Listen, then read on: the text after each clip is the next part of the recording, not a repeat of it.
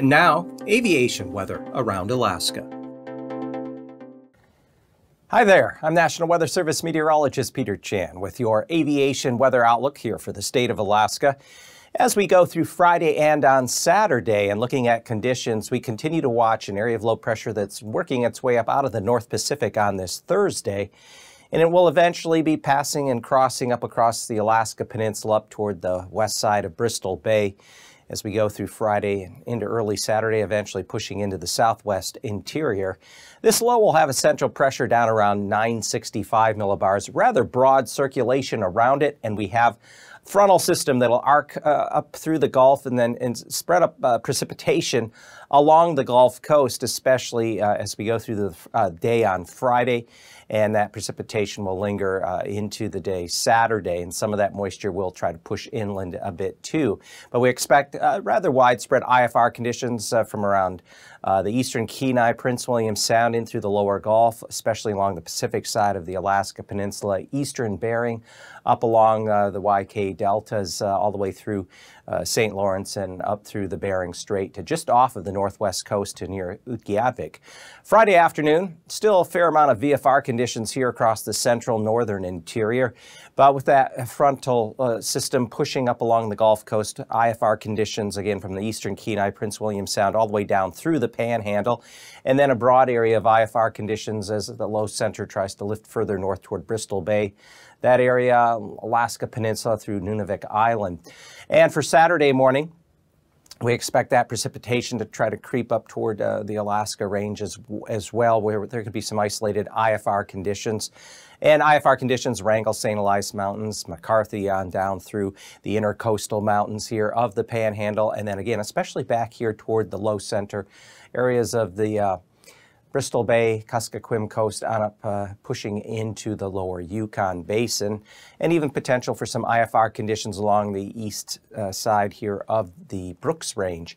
For Saturday afternoon, we just find this frontal boundary kind of washes out as a trough with still some areas of precipitation. I expect IFR there across the northern Panhandle back toward, say, Valdez and Thompson Pass.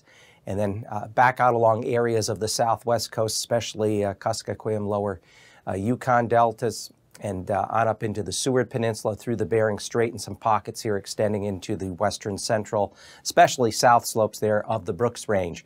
So Anaktuvik Pass on Friday should generally see VFR conditions, as will Adigan Pass. A fair amount of clearing expected there across the north central interior. And as we drop south and westward, with that moisture coming in, with that area of low pressure and frontal system, IFR conditions, Lake Clark and Merrill may try to improve to MVFR by afternoon. For Rainy Pass, look for IFR early, becoming MVFR. Windy Pass should generally have MVFR conditions, as will the case. Isabel may have a little VFR conditions there early, giving way to MVFR. And then further east, Mentasta Pass should generally remain VFR on Friday, though. As you fly south of the south entrance and into the Copper River Basin, you will encounter MVFR and then eventually IFR conditions as you get further south. Tanita Pass, MVFR, but just south of there and west of there, we anticipate IFR conditions on Friday. And Portage Pass generally socked in with IFR conditions, especially there and extending out into Prince William Sound. Back to the west entrance area there, MVFR on Friday. And then finally, Chilkoot and White start out early Friday with VFR conditions deteriorating to IFR as we go into the afternoon and into the evening. So looking at the freezing levels, the surface freezing line runs from around the central Aleutians out through the lower Bering Sea across Bristol Bay, and then on up along the eastern Kenai, along the Gulf Coast, in through the inner channels of the Panhandle. And with low pressure lifting northward like this, we have a plume of warmer air aloft ahead associated with the frontal system that's going to be lifting northeastward. So we find freezing levels on Friday morning will be rising above 6,000 feet to as high as 8,000 feet there along the lower Gulf at the interface there between the Gulf and the North Pacific. And again, that's all associated with the warmer air aloft being pulled in with that frontal system. And as a result, we would expect potential for some considerable icing, moderate icing along areas of the Panhandle, Gulf Coast, especially above 4,000 feet. The further south you get, the dome of warmer air is higher, so they'd be above 8,000 feet there in the lower Gulf. Back toward where the low center is heading, above 3,000 feet, Alaska Peninsula, Bristol Bay, and then pocket of some moisture could create some areas of icing up through the middle upper Yukon River. And then looking at the jet stream at 30,000 feet, we have a ridge here with an anticyclonically curved jet core here, 40 knots here across British Columbia in through the Panhandle, and then back to the west. We find southerly flow out over the lower southeast portion of the Bering Sea. 9,000 feet, 700 millibars, low center here in the mid-levels. Broad belt of winds 45 to 60 knots just southwest and south of the Gulf.